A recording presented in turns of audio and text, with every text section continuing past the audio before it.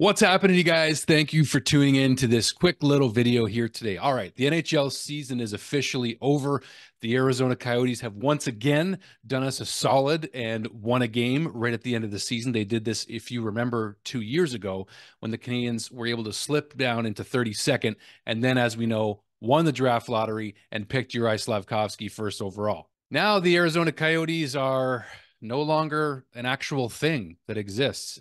They are going to be moving to Utah, most likely, as we know.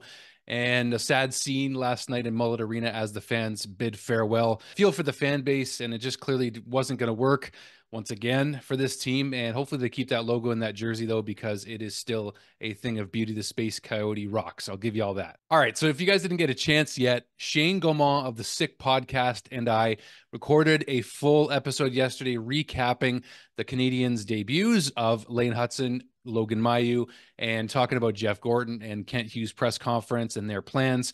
Shane had a bold take on Lane Hutson, let me tell you. So you got to go tune into that video if you haven't watched it. It's a full podcast episode, and Shaner, has some great insights and opinions that you'll want to hear from.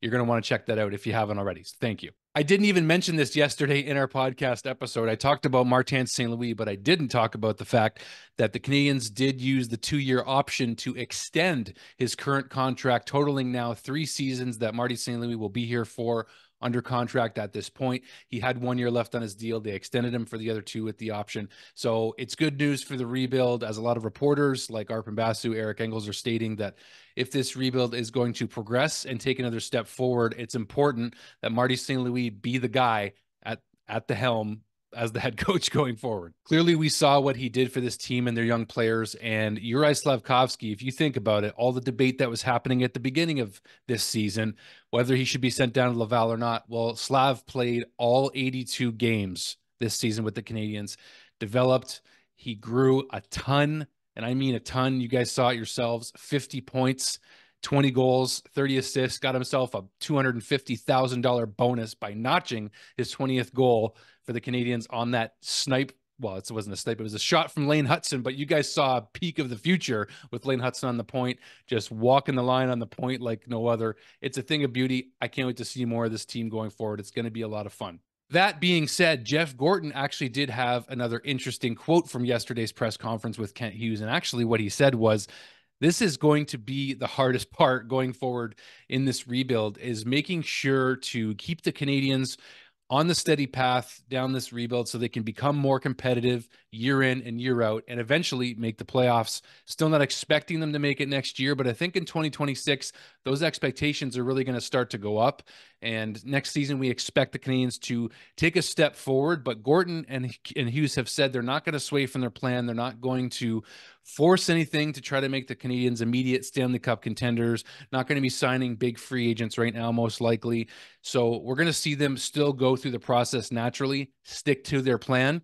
And what we're going to talk about next year is this year's draft, because it's a big one. If you remember not that long ago, I said that this draft would not make or break the rebuild. That was a stupid thing to say. I can acknowledge that. If you've seen some of the videos on this channel, I've been wrong on multiple accounts. I am not a scout, as I continue to say. I am a fan, like each and every one of you find wonderful, amazing, awesome people who still tune into this channel, even though I'm not able to jump on as often as I used to.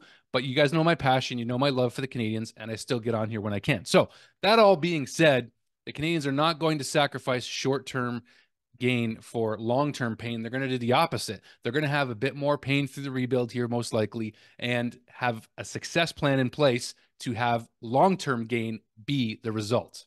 I do kind of wonder what Gorton means by saying that this is the hardest part, probably because the Canadiens are still going to go through some tough times next season, and hopefully they can stay healthy, bringing back Kirby Dach, what have you.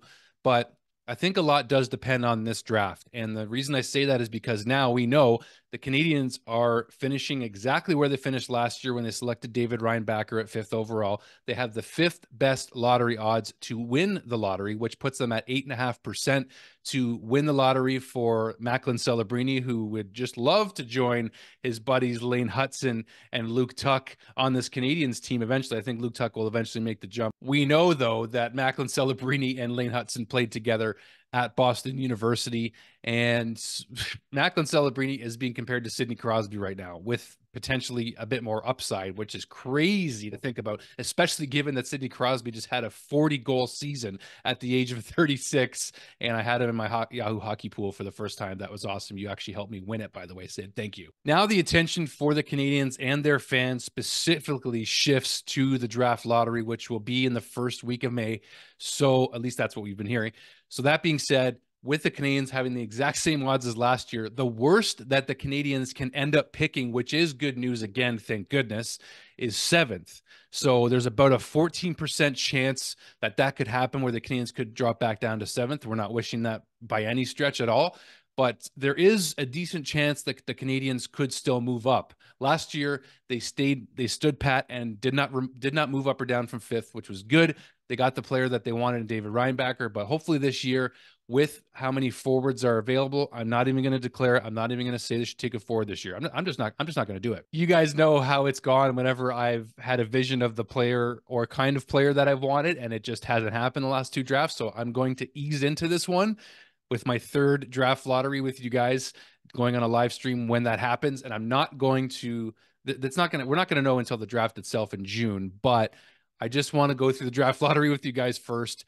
And I'm just not going to look too far ahead this time. I'm going to be talking about a lot of forwards with Shane Gaumont going forward, and no pun intended. I think there's a much better chance this year that the Canadiens will draft a forward. Kent Hughes has already said that they may draft for need this year. So versus the best overall player, but we don't know. We just don't know at this point, but there are a lot of good forwards available, and chances are we could end up with a very good forward who will, in fact, have a big impact on this rebuild. So scrap what I said a little while ago saying in a video that this draft won't make or break the rebuild, because it certainly could help make it, especially if they somehow win the lottery and get Macklin Celebrini. That would really push the rebuild along naturally, not by force. We wouldn't have to sign a free agent, not that soon anyway. It would actually really help us if Macklin Celebrini were going to come on board, or Demidov, Lindstrom, Yzerman, Tage Ginla. You know the players that we're talking about here. I was texting back and forth with Matt, aka Hockey Junkie, today about the lottery odds for the Canadiens and who they could end up selecting. And Matt was saying here in my text, he said, when you combine both chances of 1st and 2nd overall lottery victories, there's a 70% chance that it can happen to the Canadiens move up. 17% of them picking 1st or 2nd. That's the Canadiens. Even 2nd would be huge for the Canadiens. So I can't agree with them more that it certainly would be, because we know the offensive potential of this draft, at least in the top 10. After that, it's a bit of a drop off. And we've heard Pierre Maguire say that the draft is okay. Macklin Celebrini, though, exceptional. We know that. Demidov, potentially exceptional. Lindstrom, a big size centerman that we could also use. There's a lot of potential here, guys. So that's all I got for you guys. I just want to talk about the lottery odds here and the fact that the Canadiens are in the exact same position as last year, except for the fact that a lot of our team, mainly the young guys, mainly Suzuki, Slavkovsky, and Caulfield, took a big step forward this year, in addition to us getting good lottery odds. So that is encouraging. A lot of the Habs prospects had good seasons this year, including the likes of Jacob Fowler, Philip Machar, Owen Beck, Florian Jacki, and David Reinbacher's now in Laval. Luke Tuck is now in Laval. Joshua Watt took a step forward. You get where I'm going. Lane Hudson, Logan Mailloux. Like, do I need to keep going? There's a reason to keep yourselves excited going into next year, because our prospects will be in Laval. They'll be with their college, university, or junior teams, but some of them are coming up. A lot of them are. In fact, Owen Beck and Machar specifically. We'll see if they decide to sign Jacob Fowler and see what the progress and status is of him, but there's no rush on him right now. We're trusting Sammy and Caden to lead the way with us next year, most likely. See where Dobesh is at. All right, so that's all I got for you guys. Thanks for tuning in. Let's look forward to the draft lottery together, guys. Can't wait to talk about the draft once we know where we're picking. It's going to be a blast. I can't wait. Thank you all for watching, guys. Tune in to our full episode with Shane Gaumont and myself from yesterday. Appreciate it, guys. Cheers. Thank you.